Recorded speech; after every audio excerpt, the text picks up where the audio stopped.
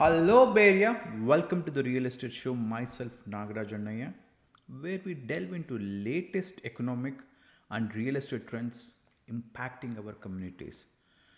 Today, we are discussing the recent collapse of a significant real estate investment company and its a profound effects on Sonoma properties and the local job market. And meanwhile, I'll try to give a couple of examples which was similar to that case, what's in the especially in the Bay Area.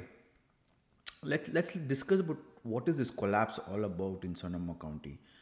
In recent news, a major real estate investment company led by Ken Matson has collapsed, leading to cascade of financial and social repercussions in Sonoma County.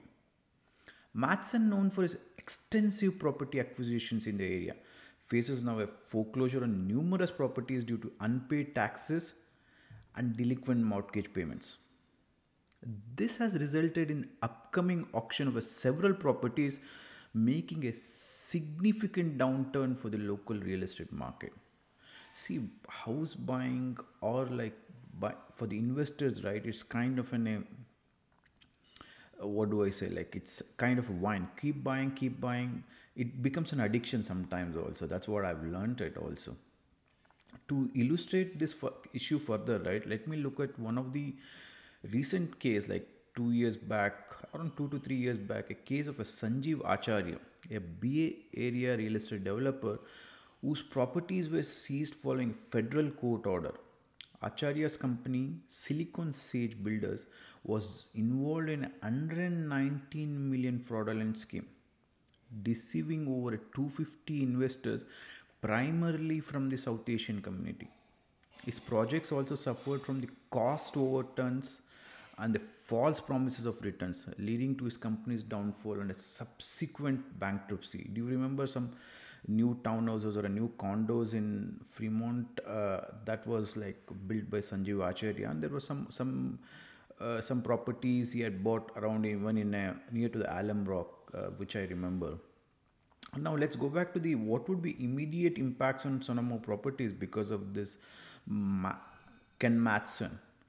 The auction of these properties includes both residential and a commercial real estate, which were once part of a Matson's ambitious projects. Many of these projects, such as the container village and the mixed use development of a boys' food center, have been stalled for a years now, leaving behind a trail of unfinished and neglected sites. The failure to complete these projects, like especially right, has only affected the physical landscape of Sonoma, but also the community's trust in a large scale real estate ventures. One more thing, what is impacting this wine industry, right? Like especially in the job layoffs in the recent wine industry, like in this especially in Sonoma County, parallel to this real estate turmoil now, the local turmoil has been further strained by layoffs in the wine industry. Now, like vintage wine estates, a prominent player in the Sonoma and Napa, announced a significant layoffs due to financial difficulties. This has compounded the economic strain on the region as the wine industry is a major employment sector. Uh, One more example I can give is like in Santa Clara, there is in Monroe and Franklin.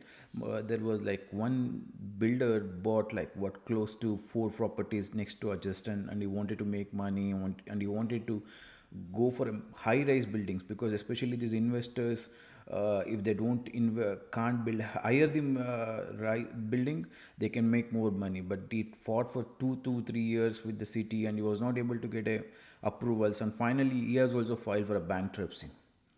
So why we are not learning this? Why this? One more. Why we are not learning? One more thing is like recently I'd been to auctions in Santa Clara. There if you go, there's always basically you can look at only couple of investors are dominating there.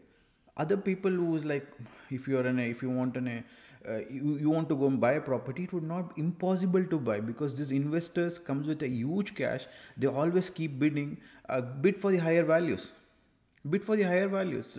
They say in the auctions you can get it for a good price, but no, because there also is ruled by a lot of investors in there. But why we are not learning here? Despite previous real estate collapses and economic downturns, it appears that we are not learning from our past mistakes. The recurring themes of our like leveraging a lack of financial oversight and speculative investments continue to plague the industry. The all the like high like especially allure of high returns often blinds the investors and developer to the risk involved, leading to cycles of a boom and bust. One more example is like one of my client, he had like invested in a San Francisco. He was promised like you'll get a huge returns, and he paid for a 400K on the investment, and he never got back, and he's fighting in the court, not sure he'll get back the money back. So what does the future of housing holds like, right? Looking ahead, the future of housing in Sonoma, especially and similar regions, hinges on several critical factors. What we can do, like maybe like we need to come up with a stricter regulations, right? Implementing and enforcing a stricter financial construction regulations to ensure the projects are feasible and sustainable. uh, I would call out to a community involvement also. Greater community involvement and oversight in a real estate developments to ensure that projects meets the local needs and standards. That is why if you go to any of the uh, recently like I was like trying to do, my client was trying to build some of them preschool, and their like city is like involved even in the architectural decisions, like they're looking at it, if it's going to impact any of the architectural of that city or like zonings, everything will be like need to look into it.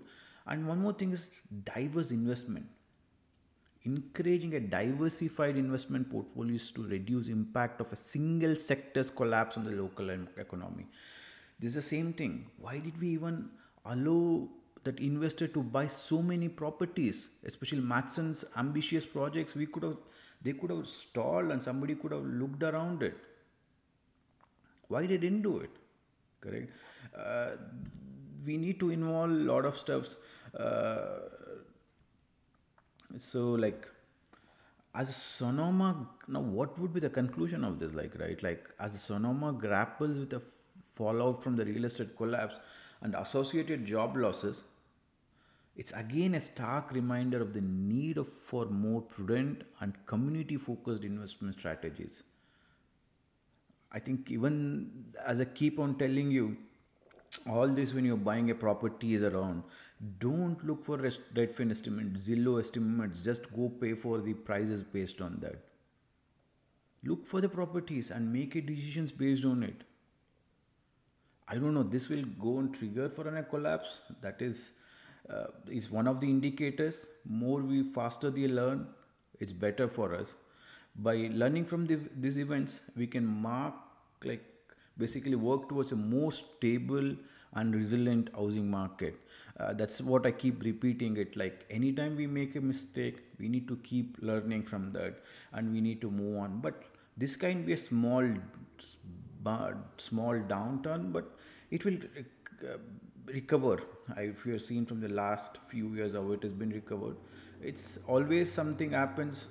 The counties, cities needs to look around how they can reduce this impact in the future. Thank you, and I think I will come back with more interesting stories in the future. And if you like this video, do like and subscribe, and let me know in the comment section below what you think about this. And thank you so much, and watch. We'll see you again. Thank you.